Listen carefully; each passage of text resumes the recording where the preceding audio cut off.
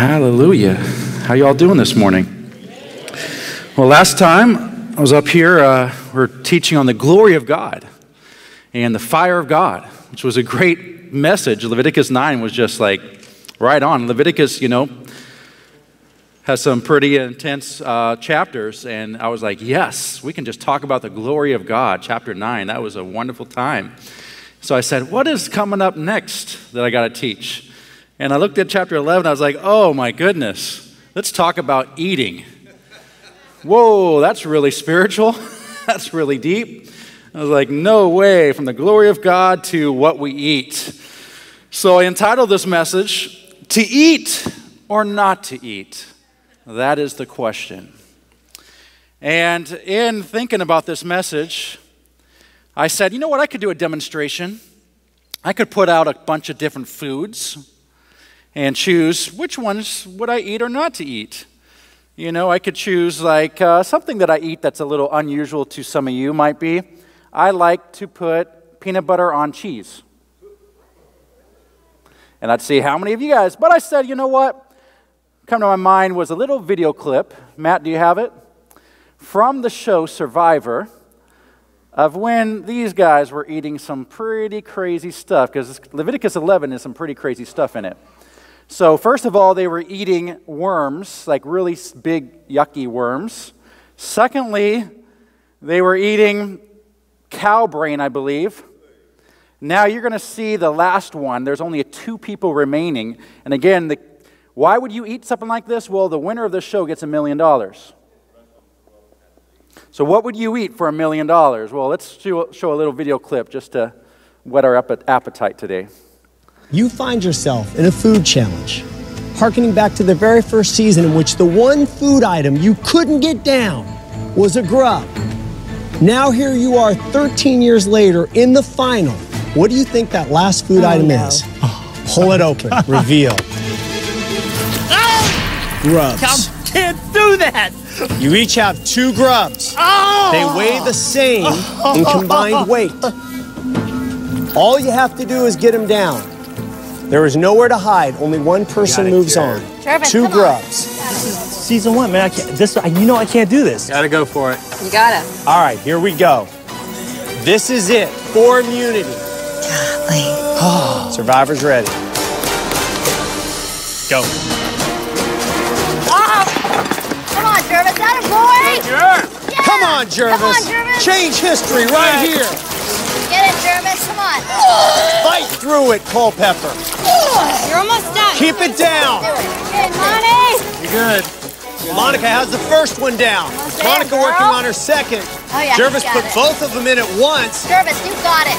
2 different stories. For Jervis, a shot at redemption. For Monica, it would be her first individual immunity. Monica has it! All right, that's good. So if you came this morning hungry, you can't wait to get home and eat, well, I just killed that. So might as well stick around for a little bit. So anyway, if you look and really read, we're not going to go all in depth into Leviticus 11. We're not going to read every verse because there's a lot of them. But you'll be like, really? Who would actually eat those things? Most of it's like, come on, God.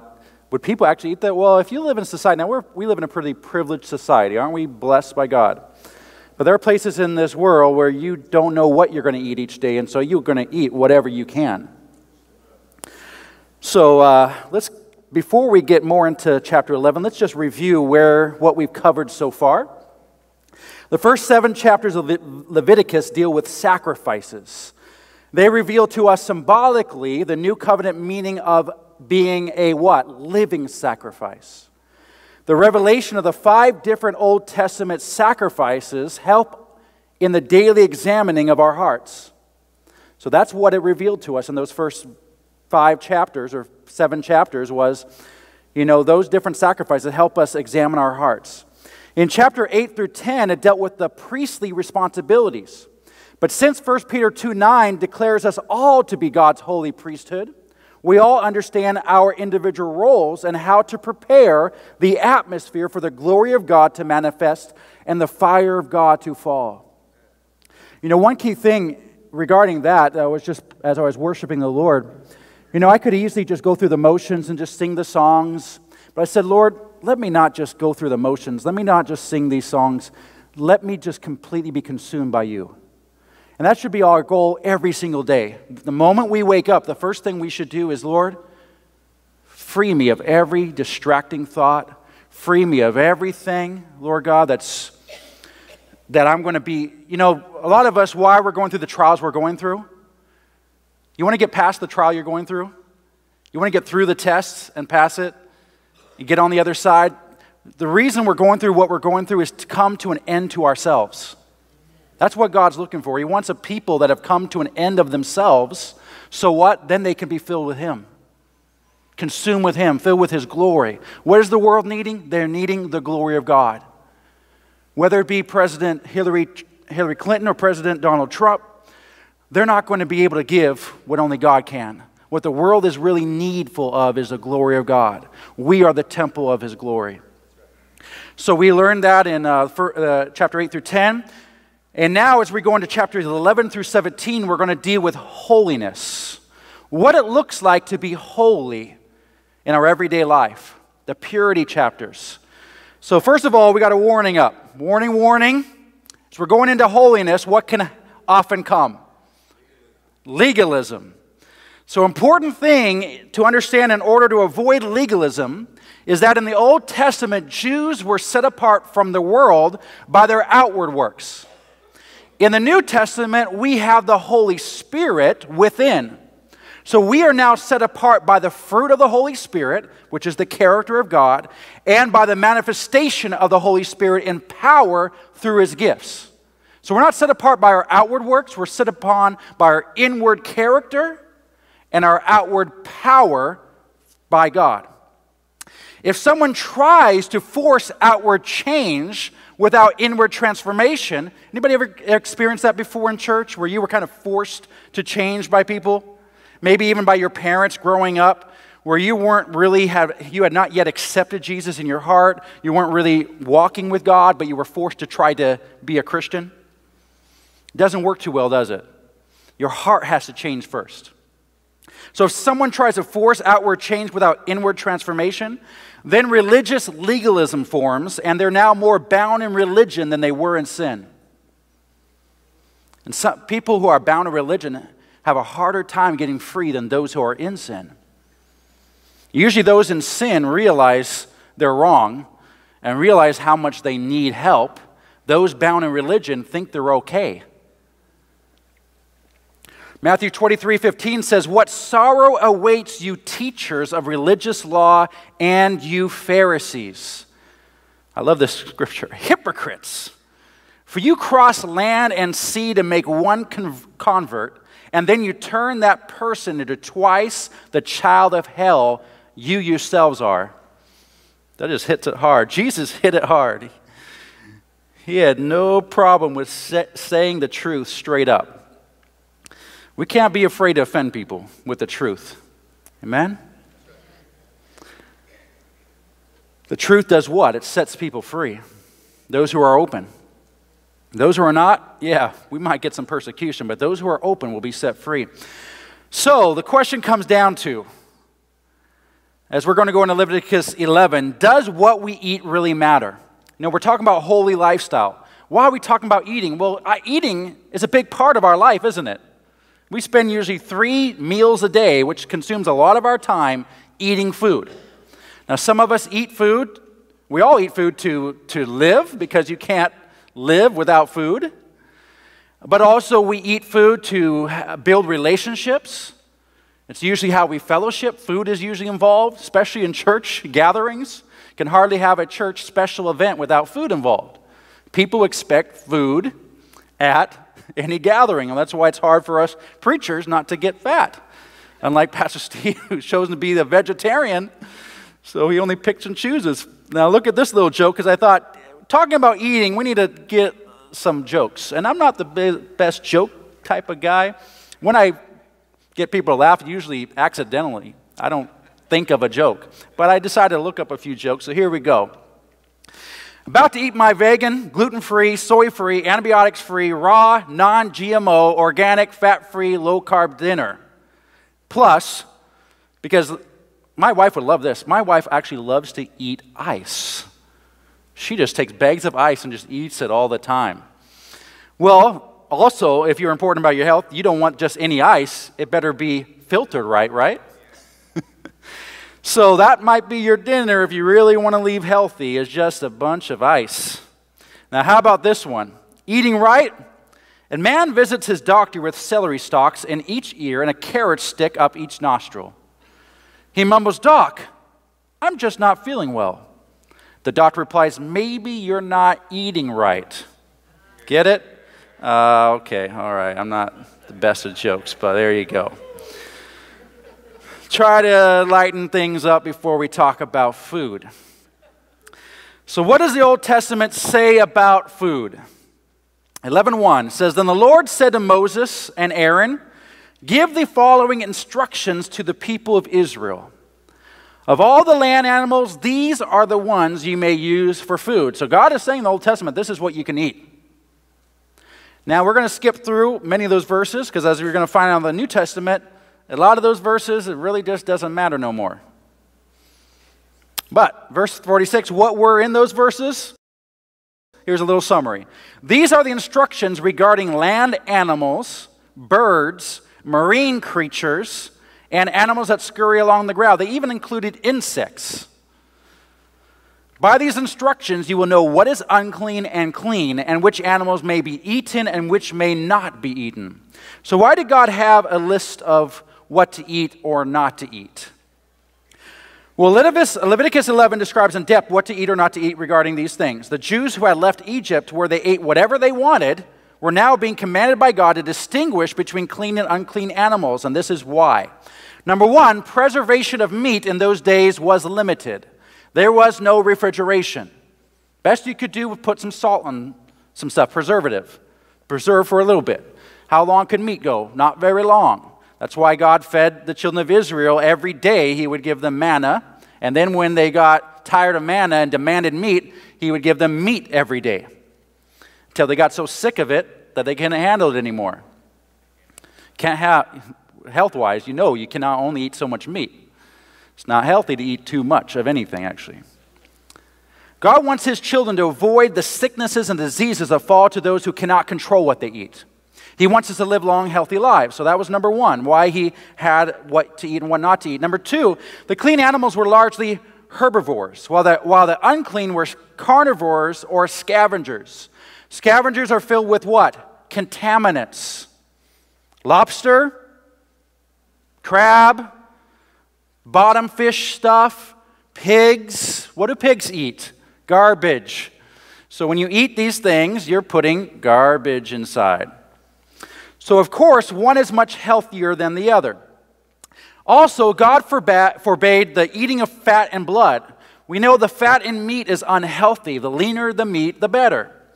Yet the reason for this in the Old Testament is much more of a spiritual thing, as the blood is connected to the soul, and they were not to consume the soul of a creature. So that was one of the big reasons. So, what does the New Testament say? Do we have to still abide by those rules, those laws today? Well, let's find out what the New Testament says. Mark 7:17 says, "Then Jesus went into a house to get away from the crowd, and the disciples asked him what he meant by the parable he had just used.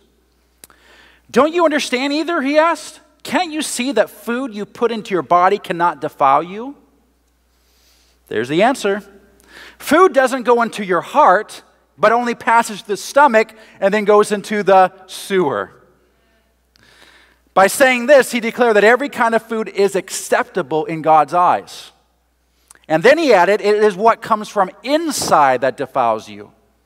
For from within, out of a person's heart, comes evil thoughts, sexual immorality, theft, murder, adultery, greed, wickedness, deceit, lustful desires, envy, slander, pride, and foolishness. All these vile things come from within. They are what defile you. It's amazing how legalist people can get so into stuff that really doesn't matter and not focus on the things that really do. So somebody will make such a big deal about going to church on Saturday instead of Sunday. such a big deal about what to eat or not to eat, and all these different issues. But if you have a relationship with these individuals, you'll find that their character is really ugly. Those different things I just said is part of their life. So God, of course, cares much more about our heart than what we eat. That is what he's after. He wants a clean heart. It's what comes. How do we know the condition of our heart? Well, out of the abundance of the mouth. So we just have to listen to what comes out of our mouth on a regular day basis. Maybe when we come to church, we speak pretty nice and spiritual. But what about throughout the week? How about when we're tested on our job? How about when we're interacting with our family members? Out of the abundance of a heart, the mouth speaketh. So God is much more concerned about what is coming out of our mouth than what we're putting in our mouth. All right, we got that? So he's after a pure heart. A pure heart is what God's after. That is what matters. Let's go into more depth on this eating subject. We basically got the answer, but God wants to take this understanding of clean and unclean animals to a deeper level in the New Testament. What we see people are like, the Old Testament's so legalistic. Well, the New Testament, people will see it's just cheap grace. Well, not really. The New Testament, the standard is much higher. Why? Because of the Holy Spirit within. So let's look at a higher standard from understanding of this clean and unclean animals. Acts 10:9 says, the next day as Cornelius' messengers were nearing the town, Peter went up on the flat roof to pray. It was about noon, and he was hungry. But while a meal was being prepared, he fell into a trance. He saw the sky open, and something like a large sheet was let down by its four corners. In the sheet were all sorts of animals, reptiles, and birds. Then a voice said to him, get up, Peter, kill and eat them. No, Lord, Peter declared, I have never eaten. How many of us have ever said that? No, Lord. We might not have said that out of our mouth, though we've said it with our actions. Peter was saying it straight up to the Lord's, straight up face to face, no, Lord. That's how bad tradition can get. Legalism. That's how we can become. Where we don't even see the truth. We don't even hear the truth. We're just like, no. I have never eaten anything that our Jewish laws have declared impure and unclean. But the voice spoke again, do not call something unclean if God has made it clean. And then later on in Acts, it reveals more of the heart behind the message of what God was revealing to Peter. Peter told them, you know it's against our laws for a Jewish man to enter a Gentile home like this or to associate with you. But God has shown me that I should no longer think of anyone as impure or unclean. So I came without objection as soon as I was sent for. Now tell me why you sent for me. Then Peter replied, I see very clearly that God shows no favoritism. In every nation he accepts those who fear him and do what is right. In James 2:1 it says, my brothers, show no partiality as you hold the faith in our Lord Jesus Christ, the Lord of glory. So we see the heart of the matter here. Forget about food. Focus on the heart. How is our heart towards other people? That's a big part. How can we say we love God and we cannot love one another? What is the condition of our heart compared to love? How do we think of other people? How do we treat other people? How do we treat people from other backgrounds, from other races? We think we've come a long ways in this nation since the 60s and before that. But honestly, as I've been looking at things and finding out history, we haven't advanced much from slavery. Check history. Look at where we're at, truly. The prison systems have more African American men than there were in slavery. The system is completely rigged. There's a lot of deception when we hear law and order.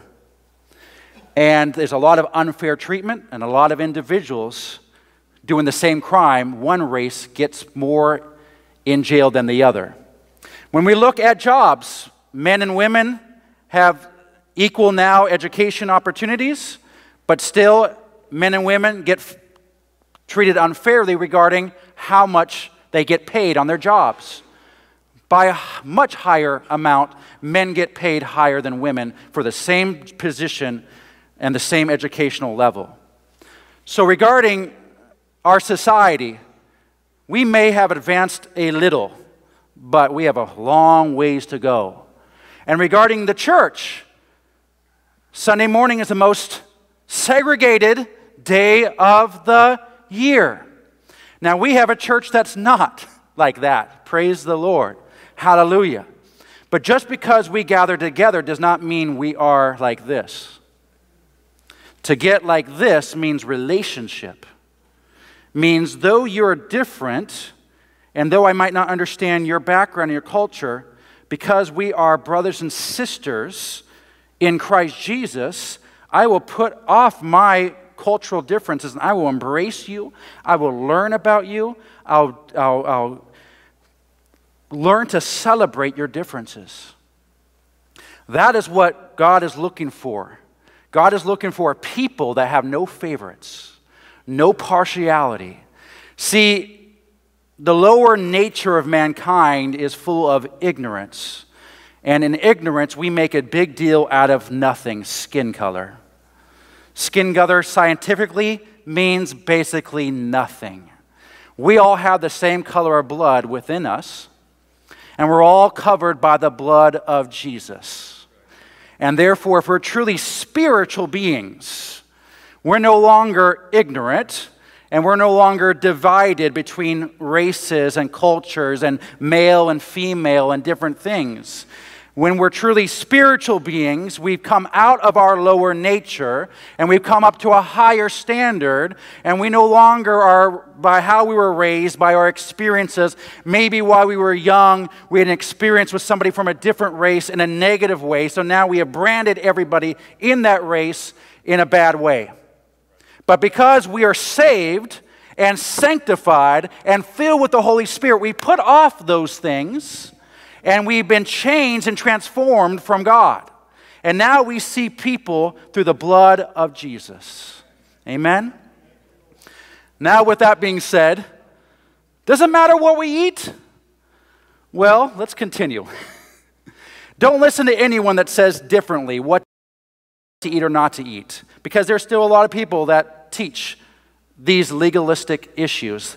1 Timothy 4:1-5 said, "Now the Spirit speaketh expressly, that in the latter times some shall depart from the faith, giving heed to seducing spirits and doctrines of devils, speaking lies in hypocrisy, having their conscience seared with a hot iron, forbidding to marry, and commanding to abstain from meats, which God hath created to be received with thanksgiving of them which believe and know the truth. For every creature of God is good, and nothing to be refused, if it be received with thanksgiving, for it is sanctified by the word of God and prayer."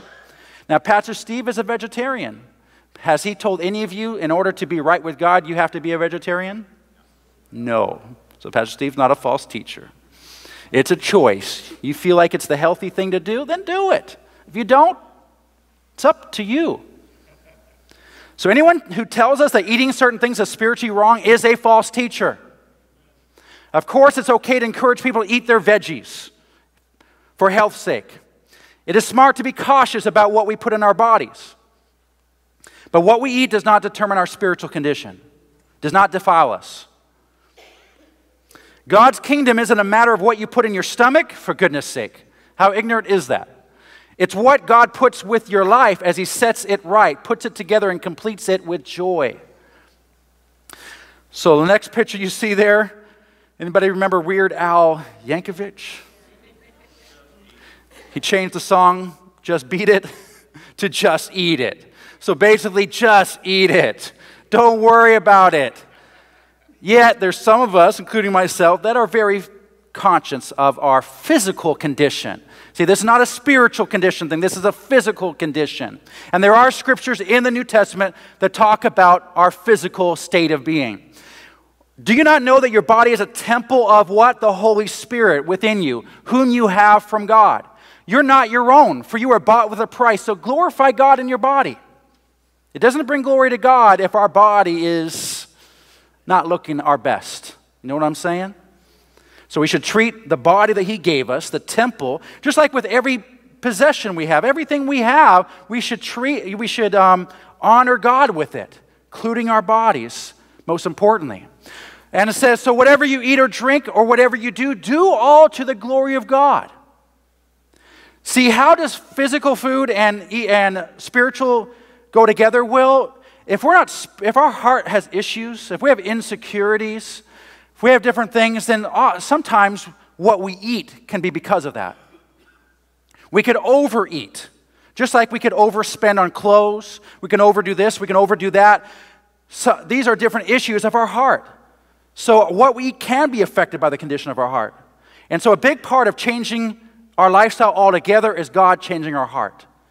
But by trying to stop those certain things that we know are excessive in our life without God changing our heart, it's never going to turn out right. It's always going to become legalistic. It says physical training is good, but training for godliness is much better. So it's not just what we eat, but it's also how we take care of our bodies, exercising. So Nissel, you can get ready for the special as I give today's charge. So with what we learned today, what is today's charge? We have a young lady, Nissel. She's going to be doing a special. It's her first time. So I want you not to make her nervous. Block out everything and worship God. We're going to have a powerful song to end. But today's charge is this. First of all, are we treating people equally? Do we have biases? We might not think we do, but really examine your heart on that. If so, we're unclean and we need to get right with God. When we have biases, we're unclean. It's fleshly. It's of the lower nature. Like Peter, we need to be transformed to see others as God sees them. Secondly, are we following Old Testament law or New Testament grace? If we have tried to force outward change without inward transformation, then religious legalism is forming. And we're more bound in religion than we were in sin. If we are legalistic, it's time to repent and ask God to free us from the religious spirit. Thirdly, sleeping 7 to 8 hours a day, eating a healthy diet, drinking plenty of water, and exercising regularly are something we all need to be doing, right? It's never too late to start. God wants us to live a long life. But bless God, let's do our best and take it to heart. Be encouraged. There's no condemnation to those who are in Christ Jesus. Don't feel condemned. Just ask God for grace. That's it. Amen. This final song.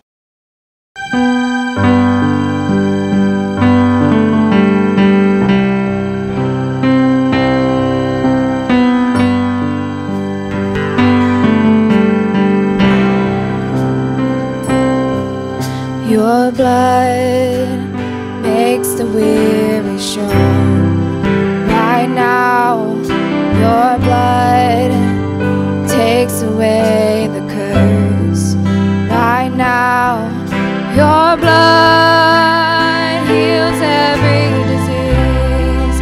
Right now, your blood sets the addict free. Right now,